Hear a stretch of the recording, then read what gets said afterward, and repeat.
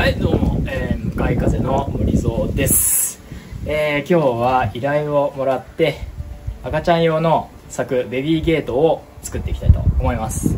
で、今材料を買ってきたので、これをバンバン切って組み立てていこうと思います。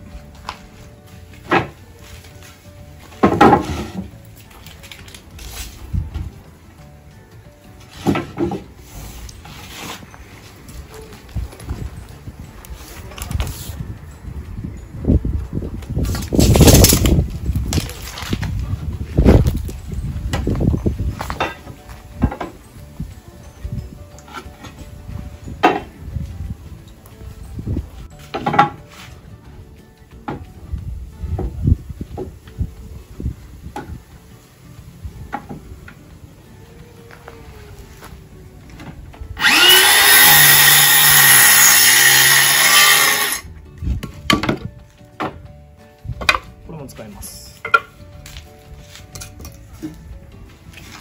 で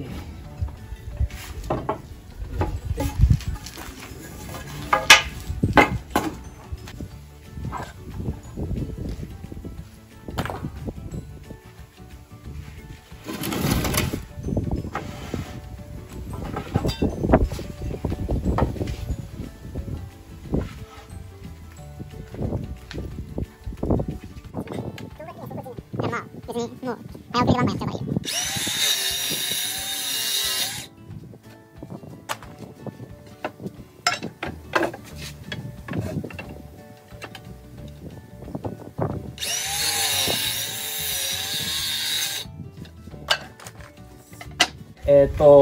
部材を切り終えて、これが柵の上と下の材料ですね。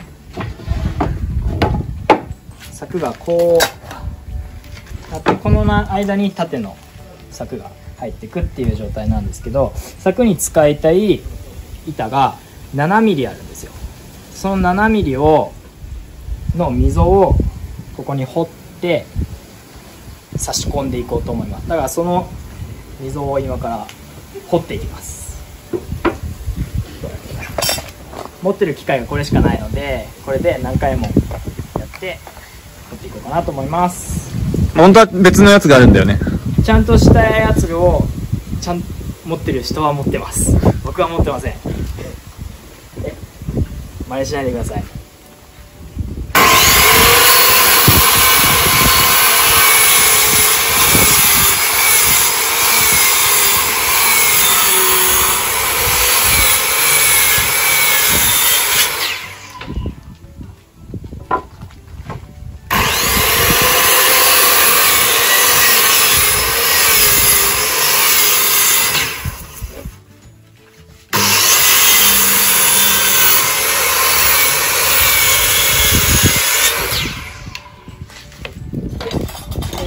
今7ミリになっているはずです。7ミリぴったしですね。こんな感じで溝を掘っていく。そうですね。これをまずはこれをいっぱいやっていきます。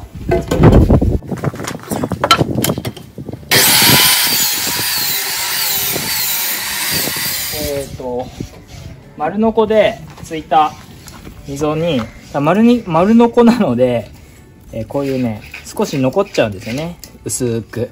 これを取っていくんですが、この細さののみをちょうど今の持ってないので、マイナスドライバーで代用して取っていきます。よいしょ、こんな感じで、よいしょよいしょ取れますね。っていうとペローンって薄いのが取れますね。これで綺麗にやっていきます。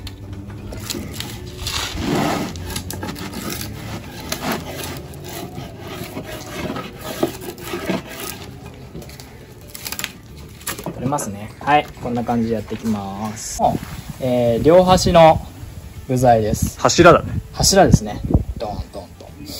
で、このままだと角がね、90度でとんがってて危ないので、こういうカンナ、面取りカンナっていうのを使って、ここでスーッと何回かやると、この角がなくなるんですね。これを、カメラマンさんにやってもらおうかなと思います。こういう感じで何回もこすってると角が取れてきますね。じゃあ、次にこの溝の中に入れる差し込む縦の柵ね、これを、長さで切っていきたいと思います。で、切る時にこれ数がたくさんあるので面倒なので、こういうので挟んで、これだったら4枚いっぺんにやっていこうかなって思います。はい、600。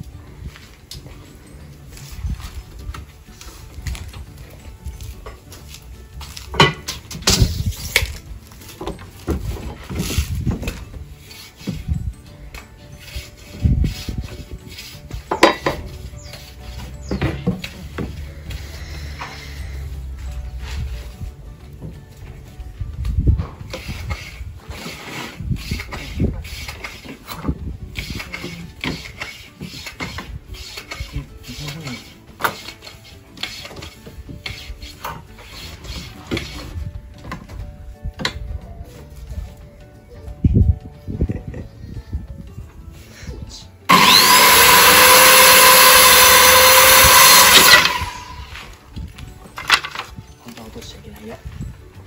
こういう感じですね。はい、今すべての部材が揃いました。加工も終わりましたね。これが、溝が掘ってあるのが柵の上下になる部分ですね。上下のこの横の部分で、同じ太さのもので短いのがこの中に入る部分ですね。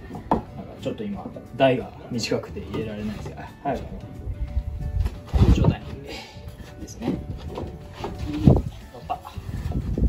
乗った、まあ、こんな状態で、中に入るのがこの薄い板がこの中にスポスポと入っていくよっていう感じですね。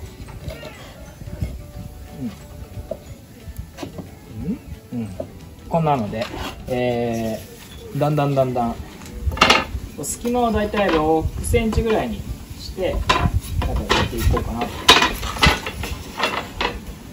思います。入れながら組みながらって感じですね。はい、じゃあ組んでいきましょう。はい、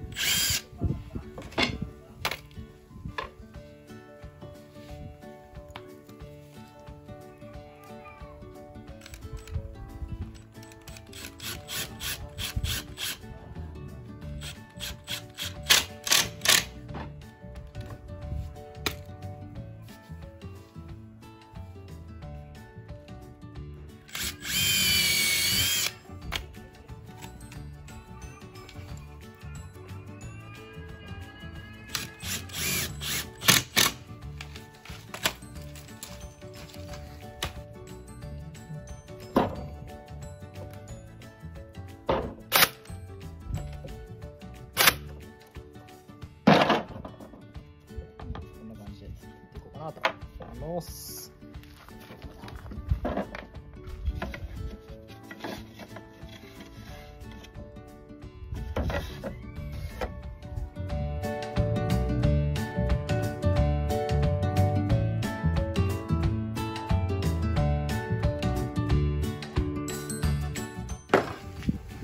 できました。柵が完成してきたので、今回これ3種類の柵を作って、でそれをこの字型にくっつけて奥行きのある柵にするんですけど、これくっつけるの折りたたみ式にしたいので、この蝶つがい、蝶番ですね、蝶番をここに取り付けていきたいと思います。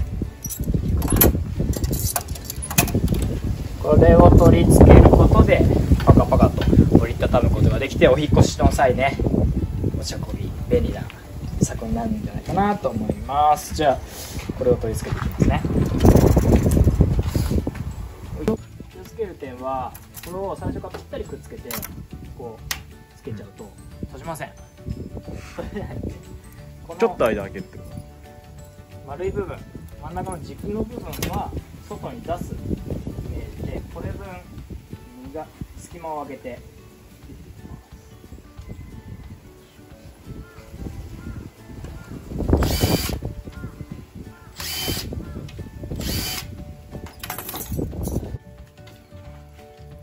下穴を開けて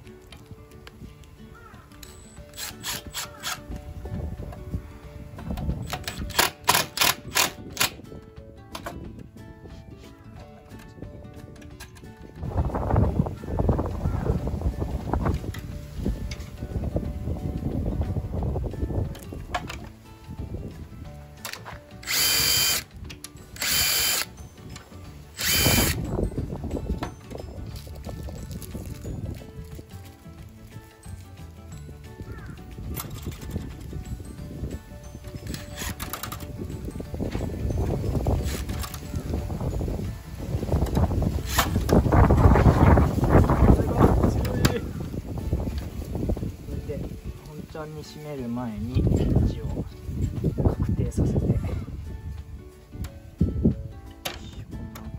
こですね。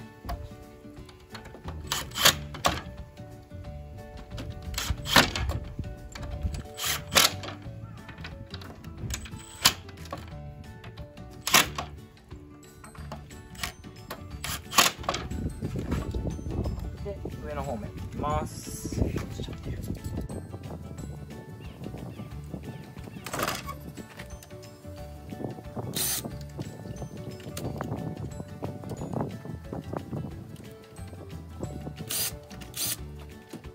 完成しました。いろいろあったんですけども、なんとか形になりましたね。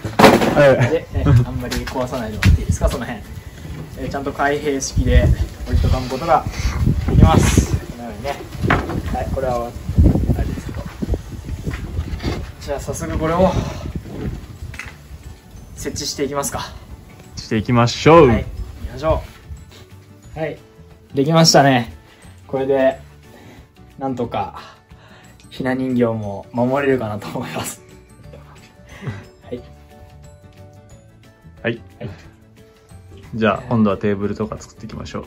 そうですね。あんなミスのないようにスムーズにやっていこうと思います。